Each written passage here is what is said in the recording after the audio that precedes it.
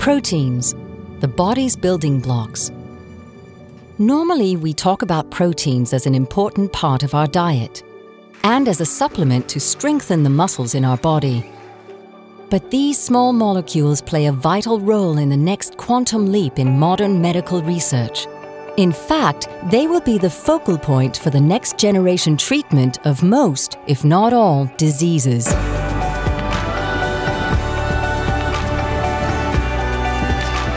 Proteins are the machines and workhorses in our body. The protein hemoglobin makes it possible for us to breathe air into our lungs and transport the oxygen through the bloodstream to all the cells in our body, including our muscles, so we can move. Immune system antibodies that defend our body against bacteria and external attacks are also proteins. But what happens when the attacks come from within? From hereditary errors in our genes, or from the environment or habits in our daily lives? Suddenly, the proteins begin to carry out wrong tasks that damage and alter our DNA and lead to life-threatening diseases such as cancer, diabetes, heart failure, and neurological diseases. Because of this, scientists and drug developers have been studying proteins for decades. But the sheer number of proteins, including their variants and modifications, has limited the research and prevented science from solving the most complex and deadly diseases. But recent breakthroughs in technology have made it possible to analyze in depth the very nature of proteins from a 360-degree perspective. The large-scale study of proteins, also called proteomics, is important to overcome the limitations of protein research.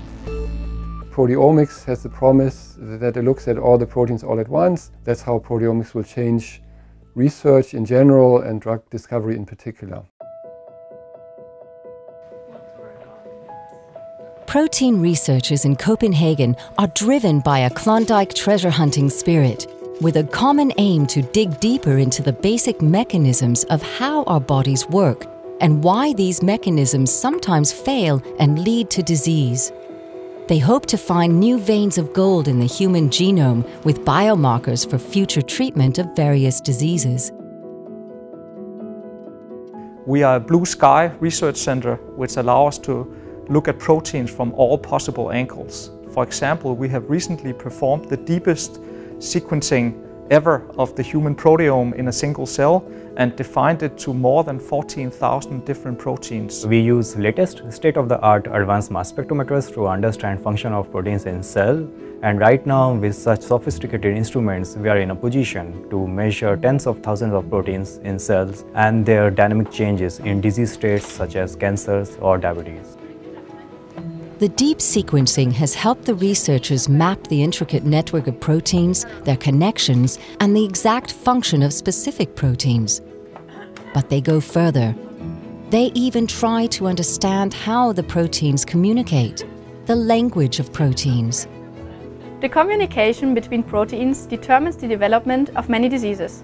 For instance, proteins work together in repairing damaged DNA helices that can otherwise cause cancer. By uncovering these protein signaling interactions, we can develop new drugs that boost these repair proteins and prevent cancer from developing. The findings in protein signaling are matched with large data banks collected in the Danish population. Highly advanced supercomputers compare data from the research with data gathered from people in the Danish population. Many proteins, they presumably have many more functions than we know today. They are doing several things. They can be involved in more than one disease or several traits. And what we really are interested in is to match up the molecular world with the clinical world. After studying a specific protein that plays an important role in disease development, the researchers use Nobel Prize-winning microscopes with extreme high-definition images and 3D computer models to visualize the structure of the protein.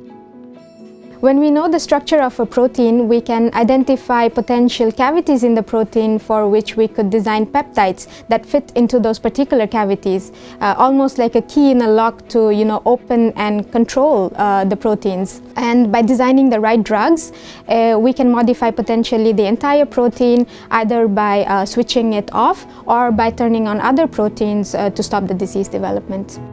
In the last decades, science has uncovered the human genome. Now we are exploring the vast possibilities in the human proteome. The proteomic revolution has just begun. Well, I think what is the most exciting at the moment are the analytical possibilities which we have in the protein domain. We can do things which we couldn't even dream of 10 years ago, and we realize that we are basically only scratching the surface. And this is very motivating because these discoveries, they will make a difference in treatments of diseases.